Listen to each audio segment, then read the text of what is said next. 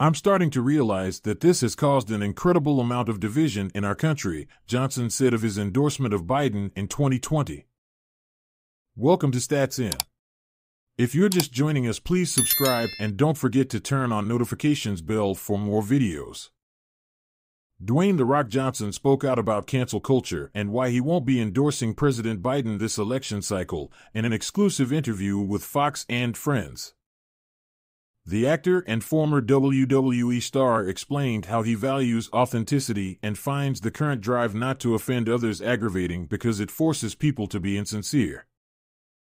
Being real, direct, open, and transparent, that's important to me, he explained to host Will Kane. In today's world of easy cancel culture and cancel culture, this awakened culture, this culture, that cultural division, etc., and that really bothers me. Johnson said he learned that being real and honest is more important than worrying about cancellation. You either give in and be what you think others want you to be, or you say, no, that's not who I am.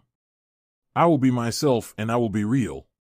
If you ask me something, the real answer is important, the honest answer is important, and that might upset people and that might turn people off.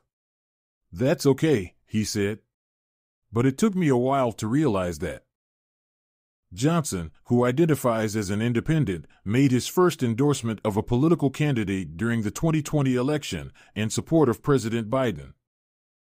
Kane asked him if he was happy with this endorsement 4 years later and with the current state of American culture. Am I happy with the situation in America now? Well, that answer is no. Do I think we will get better? I believe so. I am an optimistic man, and I believe we can get better. He began.